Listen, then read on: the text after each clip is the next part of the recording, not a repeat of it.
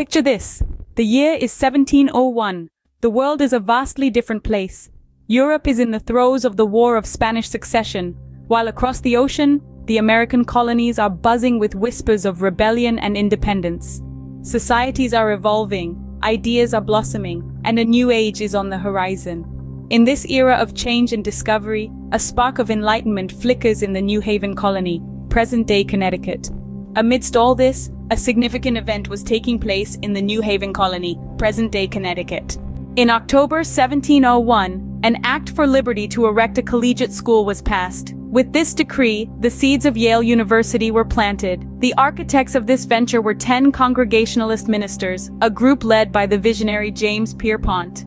Their mission? To create an institution where the youth could be instructed in the arts and sciences, a place where minds could be molded, ideas could be nurtured, and futures shaped. Picture this, a small town called Saybrook, Connecticut, where the first classes of this collegiate school were held. Yet destiny had a different plan. In 1716, a decision was made to move the school to New Haven, a city with a harbor and a heart for education. The move marked a fresh chapter for the burgeoning institution, offering it the chance to grow and flourish under the protective wings of New Haven. But it wasn't until 1718 that the institution was graced with the name we know it by today, Yale College. The name was a tribute to Elihu Yale, a Welsh merchant and philanthropist, whose generous donation of goods helped secure the school's future. From a humble beginning as a small collegiate school to becoming a renowned global institution, Yale's journey is a testament to the enduring power of education and the pursuit of knowledge.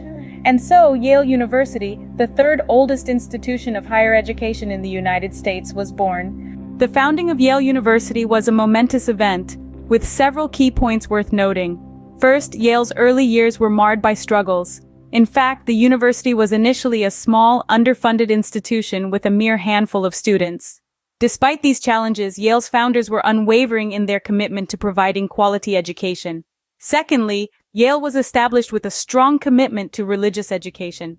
The founders, who were ministers, envisioned the institution as a training ground for clergy and political leaders who would uphold the religious and civil ideals of the colony.